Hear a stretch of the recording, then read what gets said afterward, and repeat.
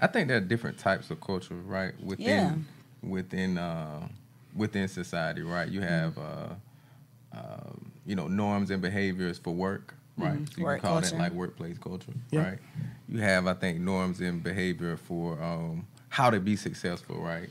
You might identify that as like hustle culture, right? How do these different cultures, right?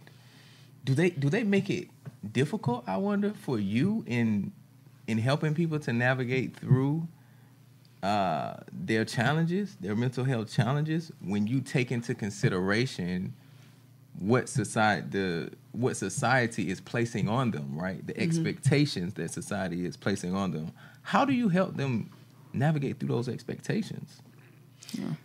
When I think of hustle culture, I think of the mentality that our generations were taught during slavery, and how you just had to work through the pain. You know, whether you were sick, work through it, hustle through it.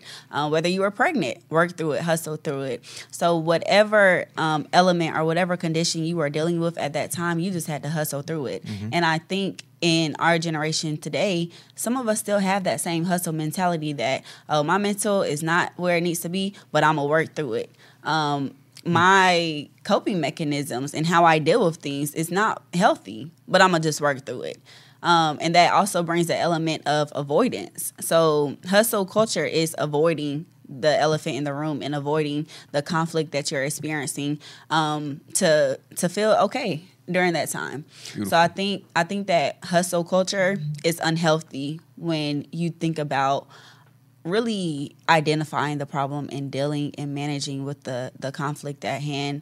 But it reminds me that African Americans as a group, we're very resilient.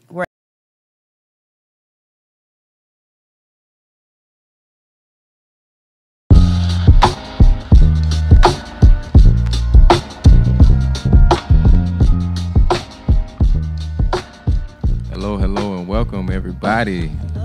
Yeah, it's another episode of Speaking with Gravity podcast. We are on episode 6. So we're halfway through, y'all. We're halfway through the season. We're not rushing it or nothing like that now.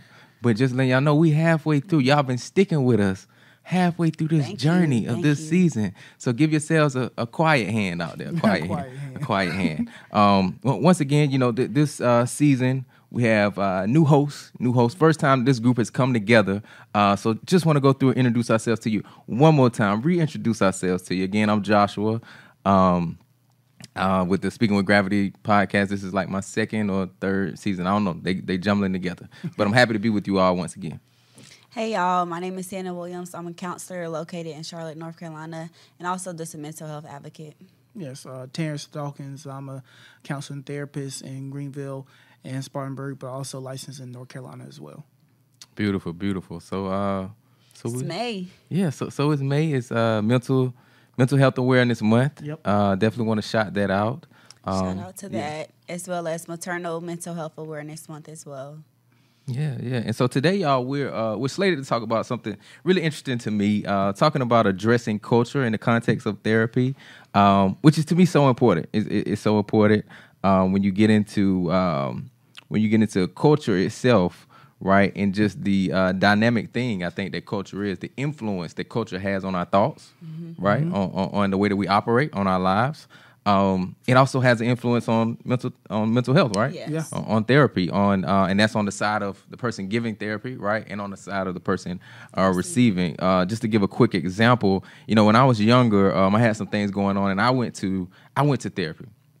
I went to a therapist, and it was an interesting experience. I thought it was cool in the fact that I was able to talk out some things, but I didn't quite think it was cool because of some of the, I guess, potential diagnosis that I got and potential prescriptions or remedies that they were thinking about, and a lot of it I thought was just it could have come from cultural effects, right? Yeah. The effects of my culture, of being in my culture, and I happened to have a therapist who was not of my race during that session, so I think that culture can, play into uh, those sessions, right? Those, getting and receiving therapy, right, in mental health. So, I mean, but what do y'all think? Have y'all had experiences or even, providing therapy, providing counseling? What have those experiences been like for you all? Yeah, I can start off. I have a very similar experience to you. During my childhood, like I experienced something traumatic, and as a result, I was connected with a counselor. The counselor was not of my cultural background, not of the same race of me. However, she was a female, so we were able to connect on that part of our identity together. But she also went through like a similar experience that I had went through. And even though we connected well through our trauma, I guess you can say, and she was very knowledgeable, I was so guarded. I was not able to just be myself and express who I really was as an individual. I was more so just mission driven, like, okay, let me attend this counseling session, do what I put in the work, but I was still guarded and I was not as vulnerable as I should have been during those sessions. And then 4 to 10 years later, when I'm able to pick my own therapist, of course I, reached out to multiple people within my culture and someone that I could relate to when it comes to like, my racial background, my sexual identity, my gender. And I selected a therapist that was also an African American woman, and I saw the huge difference. I was no longer guarded. Naturally, it was just naturally I was able to relate to her on a personal note, and as a result, those counseling sessions were way more effective simply because we were able to connect through our culture. Yeah. Beautiful. Yeah. Well, for me, for you? I ain't go to therapy when I was a little kid. I'll tell you that now. I probably should have, but I did not. It's okay. I didn't even go to therapy when I'll take that back. I went to therapy in college for probably like 1-2 sessions, but that was outside of the counseling center that was on campus. And I didn't know, I pretty much went to 1 or 2 sessions and that was it. Mainly because I didn't know what to expect, number one. Number two, I wasn't feeling it. And 3, I didn't see immediate results.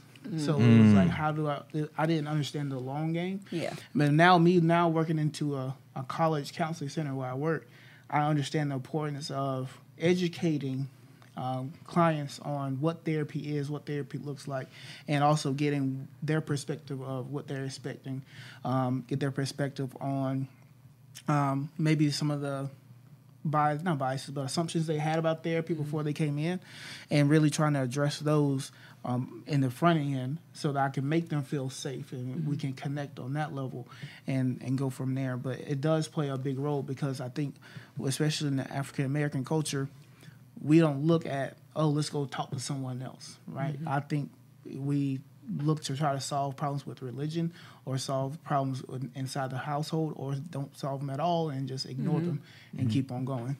So, Yeah. Interesting. Yeah. Hannah, and you said something that I thought was really interesting, talking about being guarded and that limiting what you can get out of it, right? Limiting the effectiveness of it. I thought that was really interesting. Yeah, so I feel like it really came down to trust. And when I think about culture and how culture influences our group of people as a whole, culture plays a major factor in the music we listen to and the movies or the episodes we watch, the organizations we attend, and all of this has an impact on our personality, on our coping skills, on our level of support around us. So I said that to say that, yeah, culture is very important, but I think that level of trust comes through working with individuals that I can connect through, and we have similar cultures to say. Yeah, it makes you more comfortable. Yes, right? more safe. Yeah, feel more safe, and that's definitely important. We keep throwing around that word culture. Let's define culture real quick. For some of the ones, I mean, we all have a sense of what culture is. Myself, I came up with a little definition of culture.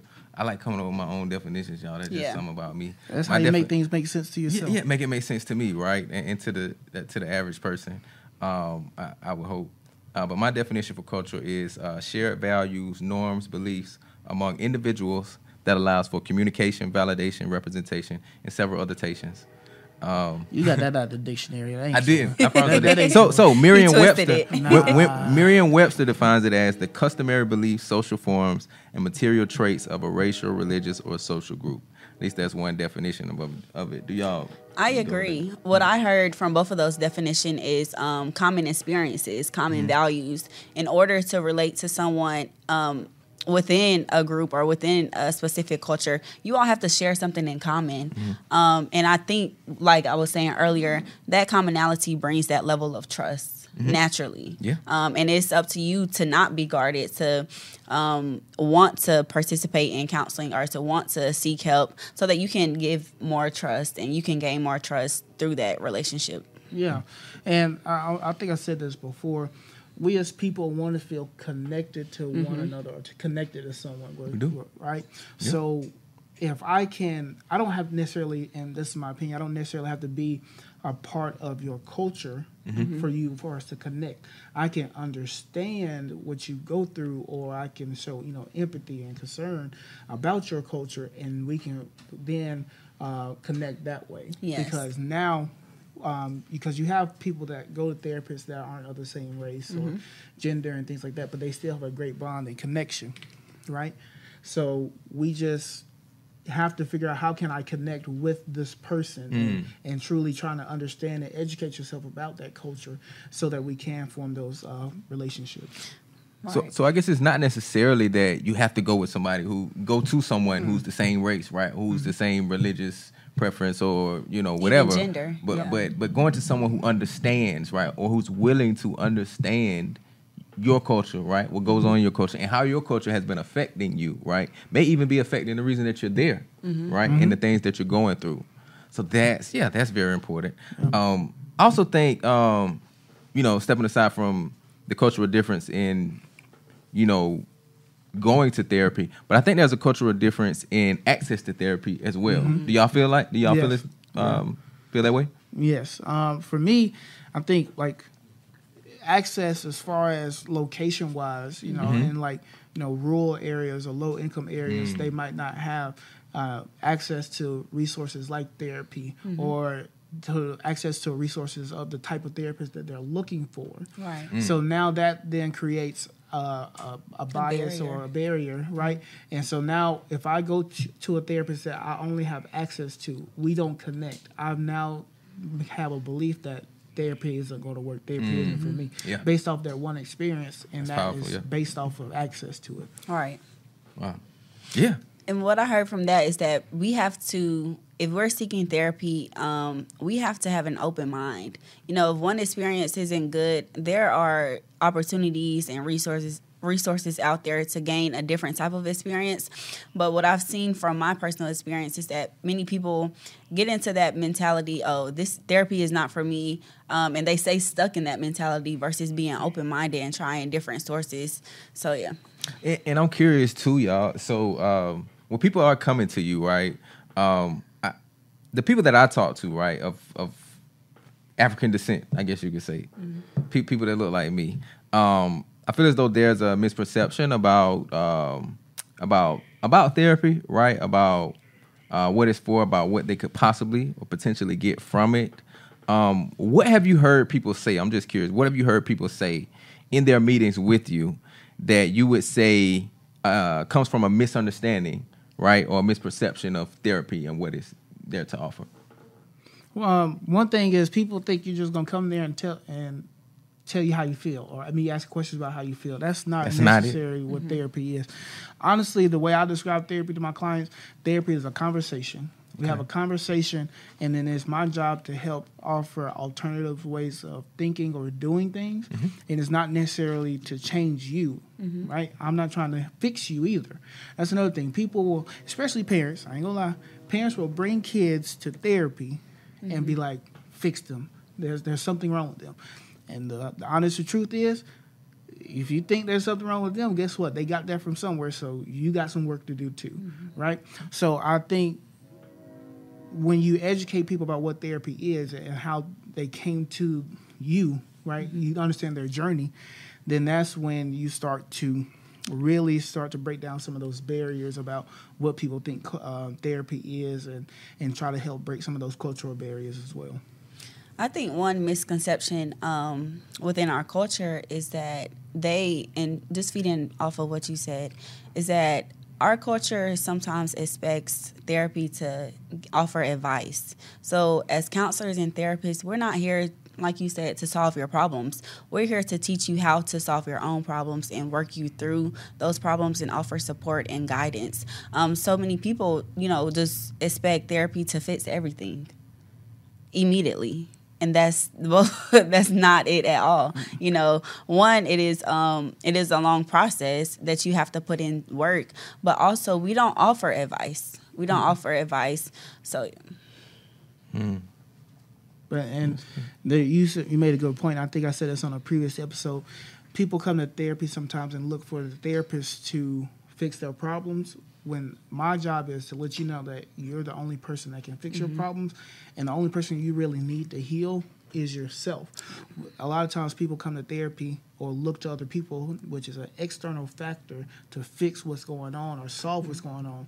But what's going on that needs to be fixed is yourself internally. And the only person that can do that is you. And as a therapist, that's what I try to help you do. And this reminds me of an example that my supervisor told me about. The client is the driver in the car. So if you're thinking about you're going to a location, point A to point B, the client is the driver. Us counselors, we are in the passenger seat just helping you, guiding you through the process, helping you navigate different tools to use, breathing techniques, coping mechanisms. But at the end of the day, in order to get from point A to point B, it's in the responsibility of the driver, which is the client. Now, sometimes we might be in this driver's ed car, because y'all remember the driver's ed, some of those old driver's ed car had that brake on that passenger side. Yeah. And sometimes we might have to pump that brake for the client, even though they're driving, and let them know, hang on, whoa, slow down. Let's think about this in a different way. Now, we don't have a wheel. We're not controlling the wheel at all, but we might control how much you push on the gas and when you need to slow down to try to process through things. So I love that analogy. Yeah, thank you for adding to that. I think there are different types of culture, right? Within society, right? You have norms and behaviors for work, right? So you can call that like workplace culture, right? You have, I think, norms and behavior for how to be successful, right? You might identify that as like hustle culture, right? How do these different cultures, right? Do they make it difficult, I wonder, for you in helping people to navigate through their challenges, their mental health challenges, when you take into consideration what society is placing on them, right? The expectations that society is placing on them. How do you help them navigate through those expectations? Yeah. When I think of hustle culture, I think of the mentality that our generations were taught during slavery, and how you just had to work through the pain. Whether you were sick, work through it, hustle through it. Whether you were pregnant, work through it, hustle through it. So whatever element or whatever condition you were dealing with at that time, you just had to hustle through it. And I think in our generation today, some of us still have that same hustle mentality that, my mental is not where it needs to be, but I'm going to work through it. My coping mechanisms and how I deal with things is not healthy, but I'm going to just work through it. And that also brings the element of avoidance. So hustle culture is avoiding the elephant in the room and avoiding the conflict that you're experiencing to feel okay during that time. Beautiful. So I think that hustle culture is unhealthy when you think about really identifying the problem and dealing and managing with the conflict at hand. But it reminds me that African Americans as a group, we're very resilient. We're able to work through our challenges. Yeah. But now that we've advanced to a different level in life, we don't always have to. We don't always have to avoid those conflicts and feel like we have to, avoid working. We have help is basically what I'm saying. We have that support, so we need to utilize that. Absolutely correct. And you took the words out of my mouth, especially when you talked about hustle culture back in slavery and how you always had to be doing something to fight through it regardless. If not, then there was some type of consequence for that. Yeah. And so you were trying to survive. In order to survive, I had to continue to work hard and things like that. And that is where I think when I do work with clients and how I come from a framework of intergenerational trauma that I mentioned before, of trauma that's passed down, that is part of the culture that's passed down, and that culture can be trauma and traumatizing. So I also believe that educating people on exactly what is it about the culture that is benefiting me and what is not benefiting me. Yes, because I think there's a lot of things within different cultures that does have some type of benefit. Yeah. If it does have a benefit, we'll continue to do it. But the moment it starts to hinder us or starts to put different blockades on our progression, then that's when we need to slow down and really analyze what about this particular piece of your culture is not benefiting you anymore when it once was benefiting you, even if that was with ancestors.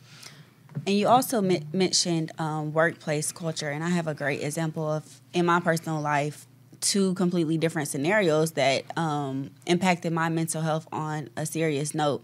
So all of my life, I was pursuing a career in nursing.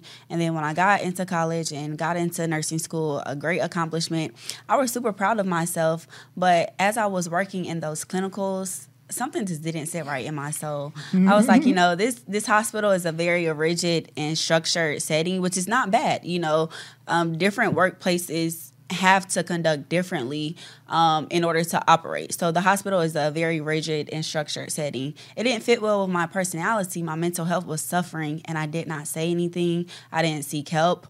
However, I did make a transition. So I changed my major to counseling. And as soon as I started working in the counseling setting, I took a breath of fresh air. Like, I'm like, wow, this matches more with my personality. This workplace setting is more relaxed. I'm able to just be myself more, and I felt more comfortable in that work setting. So my quality of life and my mental health was way better. This was a transition that I had to make. It was hard because everyone knew, oh, Hannah's going to be a great nurse. Hannah's, she's going to take care of the family when she becomes a nurse. I didn't become a nurse. I became a counselor, and that was something that I had to put my pride aside and say, what do I want out of life? Do I want my mental health to struggle for the rest of my life, or do I want to make a change and go to a workplace culture where I feel wanted and valued? Well, speaking of workplace culture, do you all get, individuals coming to you that's a burden for them? That's either a reason that they're coming, right, because of what they're experiencing in the workplace, or it's part of the problem? Do you all see that in the individuals that are coming to you, and how do you help them navigate through that? I think, so you're asking, do people come with like work-related issues or things like that? Do you see those, the way that they talk about those workplace issues, do you see those being a part of their mental health challenges to their mental health? And how does that look sometimes? Well, I also think, so the way I approach it is, whether it's work situations, whether it's relationship situations, I always tell people it's not about what someone else did, or it's not about what's going on at work. It's about how did that impact you. How they impact you. So that has an impact on you for a specific reason. So pretty much that hit a soft spot. And that soft spot, it was hit because of maybe an unhealed wound from an earlier experience. So if my boss came to me and didn't have any type of malintent, but they said, I need you to do better on this particular project. I need you to do it over. Now, to you, it could have been like, okay, maybe I just need to make some adjustments. To me, it could have been like, oh, I messed up. Oh, he hates me now. I'm going to get fired. And you start going down this negative spiral. And then, or he's not going to talk to me like that, right? But again, they didn't have malintent. That wasn't their intention. But how we interpreted it was, I did something wrong. It's my fault.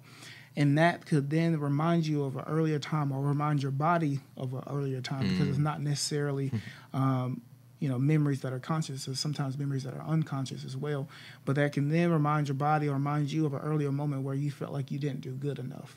And then that's why it impacted you so much. So what I do as a therapist in my framework I try to help people understand why did this impact you so much, and try to heal the underlying wound and not necessarily solve the problem that was presented. Yeah, let's uncover. Yeah. Let's unravel, let's uncover and see what's there, right? Exactly. That's causing you to feel that way. Because you can't change your boss. Right. That's one thing you probably ain't going to be able to change is your boss. You can have all the conversations in the world, but if your boss is going to want to do something, they're going to do it. But what you can do is work on yourself and work on the unhealed wounds that you have. Yes, sir. So that when your boss does approach you, you don't get as triggered as much, right? So I think I try to help people go from an empowerment standpoint for you to make the changes and not necessarily expect the external force to make the changes or someone on outside to make the changes. Empowerment. Yes. It's about you.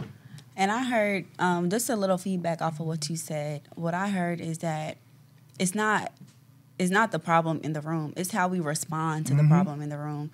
And like you said, no workplace is perfect. Every workplace has its different challenges. But when I think about workplace culture, it's how you adapt to changes within the workplace culture. It's how you cope with the problems that you're experiencing within the workplace culture. Are you going to displace the problems that you're experiencing at work in your home? Are you going to bring that anger that you're experiencing at work to your home? That is so significant to me. Yeah, definitely. You know, I feel like a lot of the cultures that we talking about, whether it's workplace culture, what's another, hustle culture, even popular culture. Definitely popular culture. I feel like people obey culture, right? Whatever culture says, that's what I'm going to do, right? And I think a lot of times it's because on the other side of not obeying culture is sometimes ridicule, right? Sometimes it's persecution. And everybody isn't in a mental state, I feel like, where they can handle that being different, right? Being an outlier, being an outsider. So with that, even thinking about popular culture, do y'all feel as though culture can influence like thoughts and actions in people? A lot, heavily. Let's just put it heavily. Because if you think about, let's think about a family unit. My mom always told me, family is all that you've got.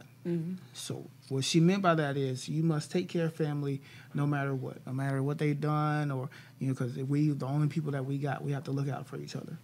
What did that look like as far as, again, this is family culture. So what does that look like for me personally moving forward? When mom calls, guess what? I don't care what I'm doing. I got to go because she needs me. Or my sister needs something, my brother needs something. I'm there, right? Or someone else in my family. It doesn't matter who it is. I have to be there because family's all that we got. And if they can't depend on me, then who can they depend on? But then I had to realize that this particular belief or teaching that was taught me in this particular culture was starting to have a negative impact on me, where I started to stress and overwhelm myself, or I'm not reaching some of the things that I want to do because I'm putting others first. And then having that awareness helped me to realize I need to start establishing some boundaries. So I think that when you look at different beliefs or teachings in a particular culture, you have to look at how is it impacting you, and if you need to establish boundaries, do that without fear of disconnection, because that's what you were saying, ridicule and all that stuff. Again, we as people, Fear of disconnection. we want to connect, Right. and for me to connect, I must obey. But sometimes setting the boundaries doesn't mean there's going to be a disconnection. You just reframing how this relationship works. And sometimes I feel like you have to explain that to the person too. Yes. Because people can, especially if you care about that person, right? And so, what's a way that you can explain that to that person, right? Hey, I gotta reframe this boundary a little bit, or this relationship. I have to, right now I might not have the time that I want to devote to this. But I promise you, I'm gonna call you back when I get a moment, or something like that. What's a way that, being that you're speaking on that? Well, I tell people all the time, like, if you were to come to me and ask me to do something, if I just said no, that's all I said. I said no. How would you feel in response to that? That's a question. A few different ways. Yeah, I was like no. But what if I said, I cannot do it today, but I can do it tomorrow when I get off work? What's the difference from how you would feel then? I'm not leaving you hanging. You made me feel better. Yeah. You made me feel better. So I let you know that I can't do it today because I have other things, but I can be there for you on my time, not your time. But some people still don't understand that because, of course, humans, when we want things, we want it done now. Or if there's some type of inconvenience, we do have some type of response to that. But I'm still offering you a solution instead of just leaving you high and dry. And now, whether you are receptive of that solution, that's not on me. That's on you. And you some people gotta figure out how to manage their own emotions and feelings when things doesn't go the way they expected. Yeah. And just to add to that, I often tell my friends when they come to me about help with setting boundaries with their family, when we're talking about like family culture, I often tell my friends, do things out of love. Like Terance was saying, if you're setting a boundary, you can be direct, but also have an element of softness to your voice, have some type of intention behind saying no, some type of reason. So I always tell my friends, do things out of love and see how people respond. If you're so harsh and super direct, most likely the person on the opposite side is not going to respond in a great way. But if you do things out of love, with a pure intention and honesty, then most likely you'll receive a better result. Beautiful. And before we got a few more minutes, I want to talk about Black culture just momentarily. I feel like culture is community as well, right? And culture is a way of building community, right? People build around community and around culture. And different communities go through different things. What communal characteristics would y'all say contribute to mental health challenges in the Black community? What cultural, right, and communal characteristics would y'all say contribute to mental health challenges in the Black community? Fear. Fear? Yep. That's something that we share? Yep. Fear. Fear. I'll say fear because, again, if we take it back to ancestors and time period of slavery, and this is talking specifically to the Black culture, but it's not solely about the Black culture because you have other races that also has forms of traumatic experiences, right? That are kind of similar to slavery. But just speaking on the slavery part of it, we had fear of consequence of being beaten, of being killed, being separated from our families. So we had to, like you said, obey. So now I have to obey this particular culture that I'm in order to feel safe, in order to feel connected. And so now I have, if you fast forward to today, I now have a fear of disconnection. I have a fear of being alone. And I have a fear that people will judge me because I go to therapy or I don't have an understanding of what therapy is. So I have a fear of even trying to go to therapy. So I think fear plays a lot into why, some of us experience mental health challenges and continue to experience mental health challenges without finding some type of solution. Yeah, I agree. What about poverty? Poverty too. So with poverty, we have, in the Black culture, I feel like this mindset of, and this is taught really, this is all that you have. This is all that we're going to be able to get, right? So I think with poverty, in order to get out of poverty, you have to switch your mindset and switch that mindset and think about how can I get myself out of the situation, even though how hard it might be. I might have to struggle to go back to school. I might have to struggle on jobs that I don't want to, necessarily have at this particular moment, but I have to do it. And I think sometimes we can get limited in what we feel like we're capable of, and those are self-limiting beliefs and behaviors. But the reality is we have so much potential that we don't see in ourselves that I think that's when we start to realize that potential, that's when we can start getting out of poverty. Yeah. I feel like, too, this is a great point somebody brought up to me.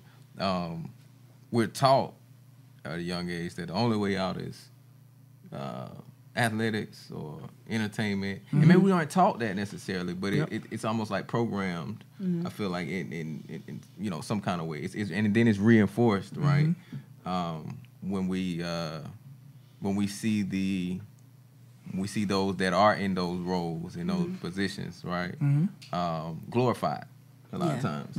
And others that are successful, right, and that are Black, not being glorified in that way, right? So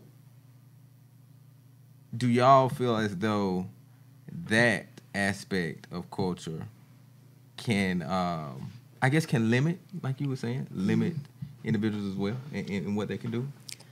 So I'm gonna answer both of your questions together. The value that I thought of, he said fear. I thought of freedom. So when we think about poverty, when we think about Black culture, we have been taught as a culture that we are limited. Like Terance was saying, this is what you have. So pick sports or entertainment as your way out the hood. However, as society has progressed and as our culture as a whole has progressed, we have freedom to make decisions. Life is all about decisions. So I just want to instill in people that we have that freedom and that flexibility to say, hey, we have access to mental health. Are we going to pursue it and get some help or get some support? We have the freedom to say, okay, I don't just want to go into sports, or I don't want to be a professional athlete or a professional singer in entertainment. I have the freedom to make another decision about how I want my life to turn out. And I feel like all of these decisions impact our mental health as a whole. Beautiful. Yeah. And I also think, in the Black culture, we're not really taught how to express our emotions. So we don't have language. We don't really have... It's important, man. Exactly. If I don't have the language to express how I feel, guess what? It comes out maybe as some other behavior like anger, right? Or I just become mute or silent. So language is very important, but we're not taught the language to communicate how we feel, so we display how we feel.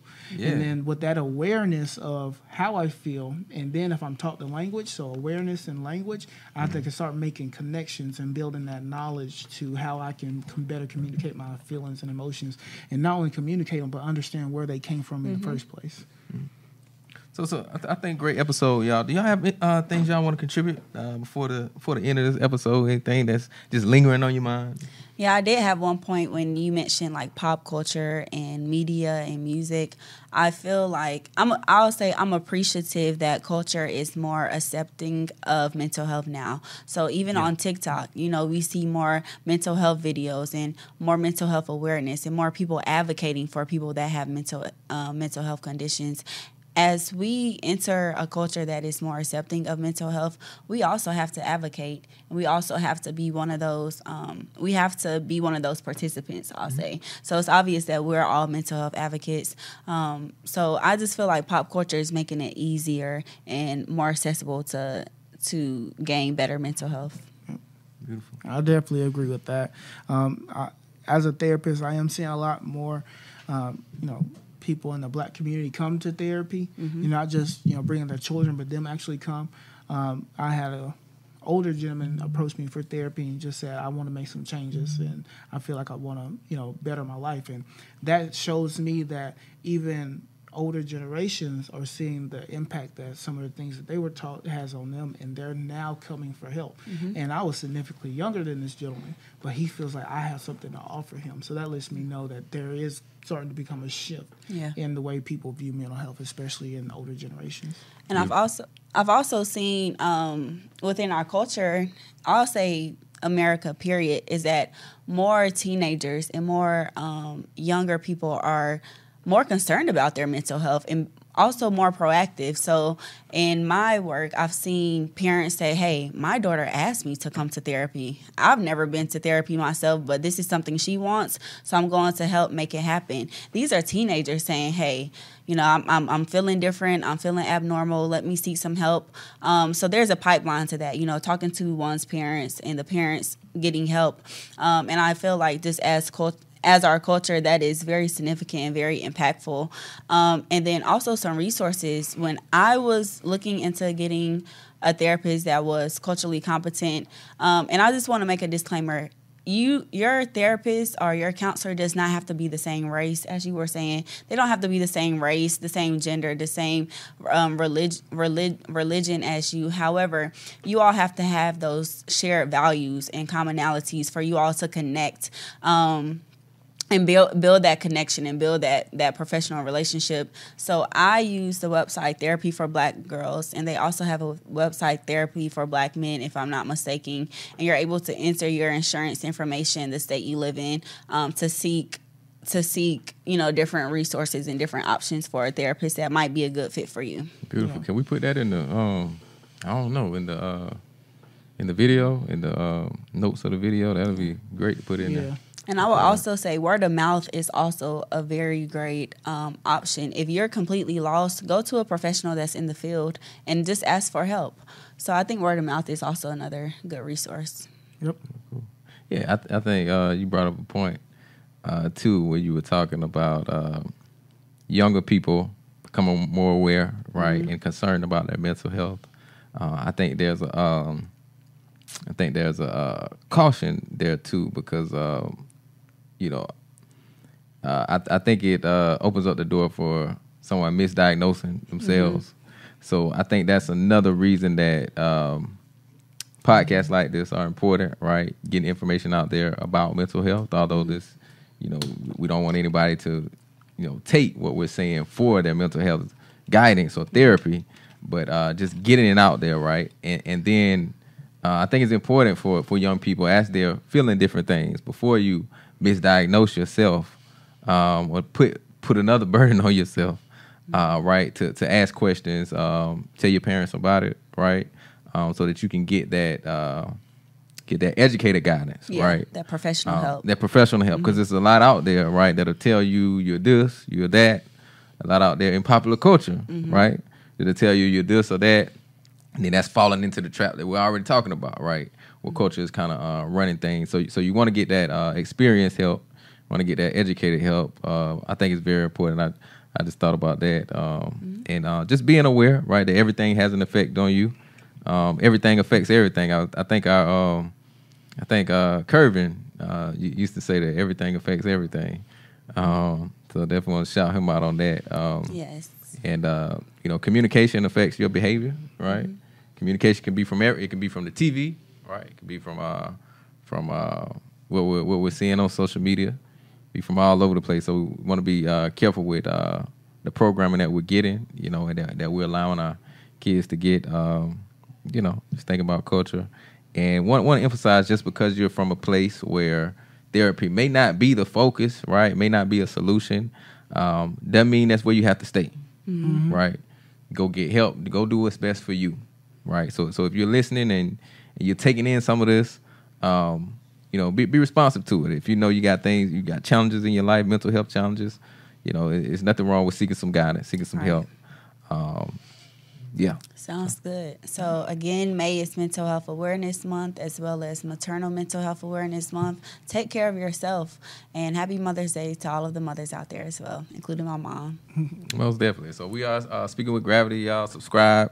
You can find me at I have a new, handle or a new @. Now Something like that. I switched it up a little bit. You Username. can find me at Joshua_be impactful.